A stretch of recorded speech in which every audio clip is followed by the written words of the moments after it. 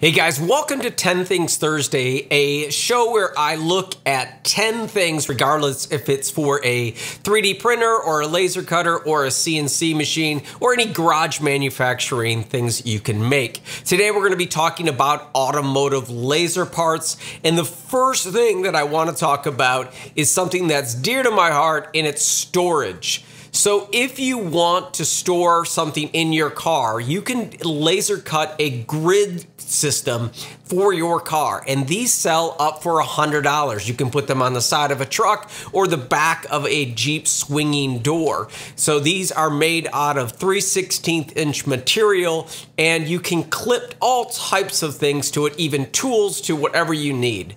The next thing is custom vehicle grills. I recently installed a grill on my Toyota Tacoma, and I paid a good amount of money for that grill. Custom grills are really a huge market because most cars have a front grill and you can customize that. The next thing is a huge market is vanity license plates, the license plates that go on the front of cars. Sometimes people just put them inside of their man cave or bar. The next thing is receiver hitches. What do you do with your receiver hole when you're not being used so you can make a custom logo for that sports team or whatnot?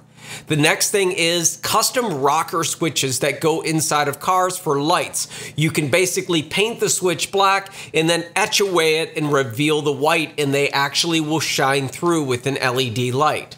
One thing that doesn't seem related, but everyone has key fobs, and those key fobs need key chains. You can do something simple like this, or you can do the front of a grill or potentially the silhouette of a vehicle. So that market is unlimited, and whatever you can think of, you can make a keychain for. So that's definitely automotive. The next thing is dashboards. I recently, for my electric car project, made my own custom acrylic dashboard.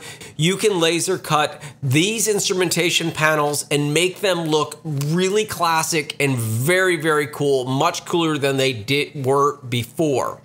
The next thing that is really a super important one, because the market is huge, is car decals. Decals that go on the back. Now with laser cutting, it's probably best if you did one color. So once you laser cut it, you want to reverse it and then put it on transfer film. But you can put these on the back of your car. You can put them on your windshield and advertise and stuff like that. That market is huge. You can also use a vector cutter, but I'm using a laser. The next thing is, believe it or not, when you're sitting at work and you're sitting at home right now, a lot of people are, you're going to want to have your car next to you if you're a huge fan. And one of the things you can do is laser cut scale models. My favorite scale is 1/24. I have a lot of cars like this little DeLorean that I use, but I've also laser cutted vehicles. And now one of the things that's kind of fun is business cards that are automotive related. Business cards are something, if you're a mechanic or you restore something, here's a cool gasket card.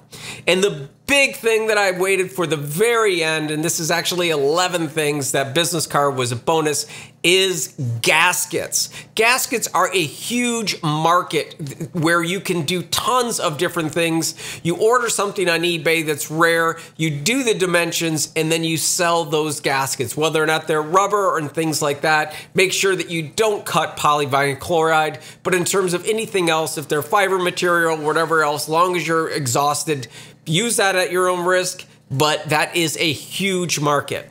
All right, that's it. Thanks for watching 10 Things Thursday. Watch out for this next time where we're going to talk about 3D printing again. So that's it, guys. Whatever you do, make something that connects someone. Love you. Take care.